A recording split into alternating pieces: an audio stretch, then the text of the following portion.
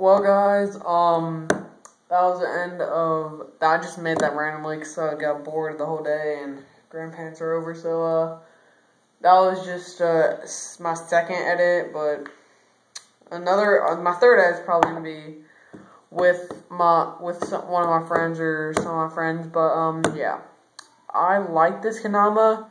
It's hard to do lunar on it because it has to be in a perfect spot where the hole has to be like, I don't know, it's kind of weird. But lighthouse is kind of easy, but you have to, the lighthouse has to be exactly like right there, so it has to be on top of the hole. So yeah, really easy to do earth turn on it. Here, I'll show you. Might miss it. Yeah, kind of easy to do. Oh my god. But yeah, kind of easy to do earth turn, just like my Galaxy. Well, yeah, for cup tricks, it's good.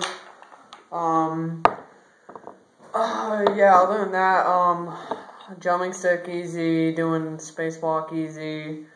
Still, I got it once, but then it fell right off, so I wasn't editing at the time, so I couldn't record it.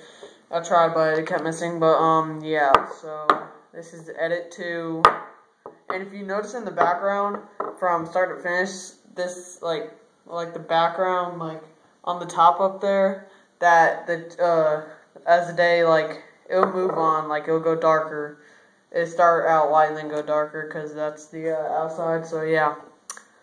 Well, I do consider ordering this. I would order it, and I'm gonna probably buy a UV orange. I have the UV yellow. This thing does not chip worth crap. It just dents. And right now, there's a lot of dents in it, but no chips at all. Perfectly pink. And I like it a lot. It looks kind of purple pink, yeah. So yeah, I buy it and stop buying from Kendama USA because they suck. I'm sorry, but yeah, they do. Way overpriced of shipping. $3 for shipping and $20 for this. $23 comes in 2 days. So I would really order this. So yeah, that's it. I'm gonna go eat tacos. So little Mexican beaners. See ya.